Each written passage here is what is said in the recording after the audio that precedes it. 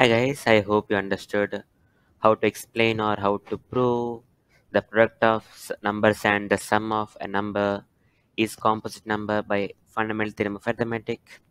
So today's problem is kind of similar. So again, if you haven't watched it yet, I'll place the card here, or also you can go watch it in the description below. So we have this question, fifth question.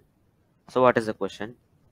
How will you show that 17 into 11 into 2 whole plus 17 into 11 into 5 is a composite number?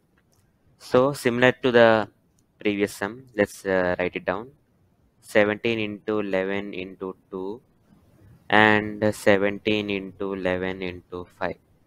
So when we see this kind of sums, we should see which numbers are common in both of the terms. So the numbers which are common in both of the terms are 7 and 11. So let's take 7 and 11 common out of the two terms. So we'll get 17 into 11 in brackets 2 plus 5. So it will be 17 into 11 into 7. And like the previous sum, we know that FTA is fundamental theorem of arithmetic. Meaning of fundamental theorem of arithmetic is a composite number can be expressed in the form of product of primes. Or we can say it as product of primes is always a composite number. So we have got 17, 11, 7 which are prime numbers, and therefore the given question or the given two terms obviously is a composite number.